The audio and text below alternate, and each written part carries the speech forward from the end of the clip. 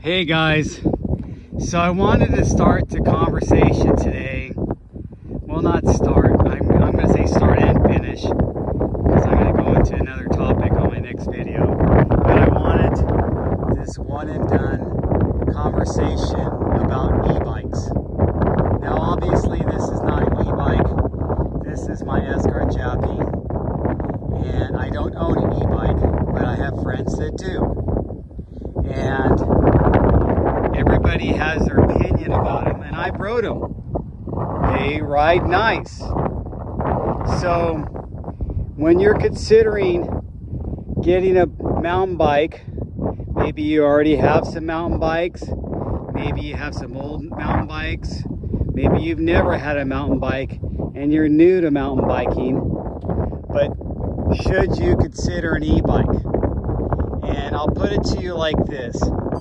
I went the opposite direction when I was early on with my mountain biking, because where I'm at right now, many people know this is Brown Mountain, and let me see, I'll walk over here and give you a little perspective, and it's 2.6 miles up here. It's not that far, okay? And I had regular cross-country mountain bikes when I started riding bikes, okay? My first one was kind of heavy. It was a rigid mountain bike. Then after that, I got them a little bit lighter and a little bit lighter. And then that's when my friends started riding single speeds. And e-bikes weren't even around back then.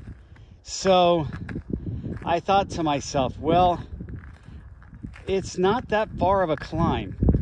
And if I ride at single speed, I'm getting a better workout because it's just a short climb, and it's probably going to make me a better rider. And I don't know if I'm a better rider, I'm okay, but I just got into it. And then years and years ago, I mean, I guess e-bikes really kind of started getting popular right before COVID, and then when COVID hit, they kind of a lot of bikes, the e-bikes really popped off then, and now they're very popular. So ask yourself this: is it something that you really enjoy? Is it your hobby? Is it what you want to do? Are you know, you don't have to give your friends an excuse or a reason and say, you know, I'm just getting back into biking, this is going to help me.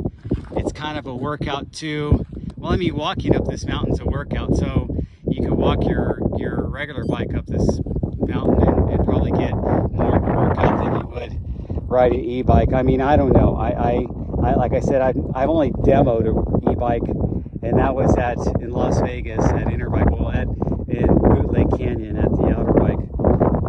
But e-bikes they're nice, and some of them are very expensive. Some of them are not as expensive as some of my other bikes. But it's really a personal decision. Do you feel like that's something that's going to make you more active, get you off the couch? Then I say go for it if that is your reasoning. And you know that if you had just dreading riding some steep mountains near your house, or just dreading riding it because you don't like to pedal and under exertion, or you want to pedal a bike with really beefy tires and substantial tires, and you know that's hard. You know, these tires on here are draggy, you know, for a single speed, and I have to keep a little bit higher pressure because of that. So you have to think about it what you want. It's your decision, it's your life, and only you are going to be the person that gets you fit. No magic pill, no e-bike, no special diet, no keto, no paleo, no coconut oil in your coffee or butter in your coffee. None of those magic things are going to get you fit. What's going to get you fit is you being engaged and being active and actively pursuing a fitness lifestyle. And if you think an e-bike is a conduit to that. It will maybe assist you. It's not going to replace it, and it's not going to do it for you. Then get an e-bike. Go for it. I have nothing against them, and I see guys riding e-bikes up here all the time. Like I said, it's only a 2.6 mile climb. I don't understand it with that short of a climb. It seems like kind of like buying a riding lawnmower if you only have a small little patch of a front lawn and you're riding a riding lawnmower. So, you know, that's my theory, but hey, these guys are enjoying themselves. More power to them, and they're getting outside and riding as opposed to just sitting on the couch and watching sports and getting fat and ruining their health.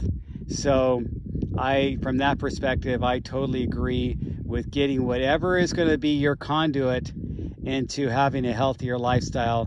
You should do it. That's why it's Fit for Life, Ride for Life. That's kind of where I was going with this channel in the very beginning. So you guys, if you want to get an e-bike, get one. Hey, who knows? Maybe Tesla will make an e-bike. That would be pretty cool. I'll talk to you guys later.